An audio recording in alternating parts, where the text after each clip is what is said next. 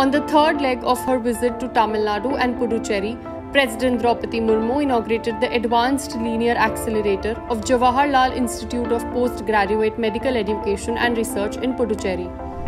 She also attended the civic reception hosted in her honor by the government of Puducherry. Vice President Jagdeep Dhankar chaired the meeting of the Business Advisory Committee of Rajya Sabha in Parliament House today.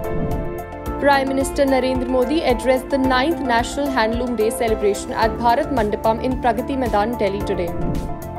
The Indian Space Research Organisation successfully carried out the lunar orbit reduction maneuver of India's third moon mission Chandrayaan-3 a day after inserting it into the lunar orbit. Lok Sabha passed the Digital Personal Data Protection Bill 2023 today.